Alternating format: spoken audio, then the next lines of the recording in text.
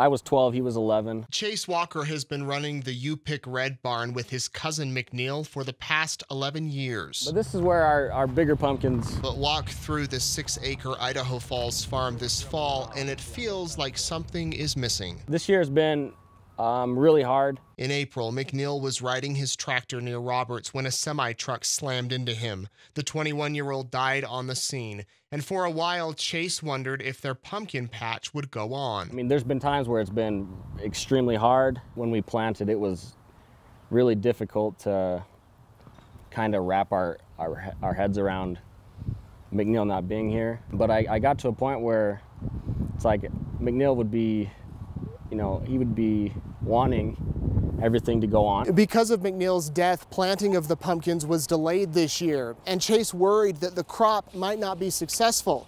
But he believes his cousin, who's no longer here, continues to help make the barn succeed. A miracle, really, that we were blessed with so many pumpkins, and I think McNeil probably definitely has a hand in us being blessed with so many pumpkins, that's for sure. The You Pick Red barn is more than just pumpkins. There's fun for the kids, hot donuts, caramel popcorn, and more. This is our train that we had built 2 years ago. Chase says even though his cousin, business partner, and best friend is no longer with him, he's determined to carry on. I actually enjoy coming here now. It brings back so many memories that we had. Just kind of uplifts me and helps me feel like everything's okay. In Idaho Falls, Nate Eaton, EastIdahoNews.com.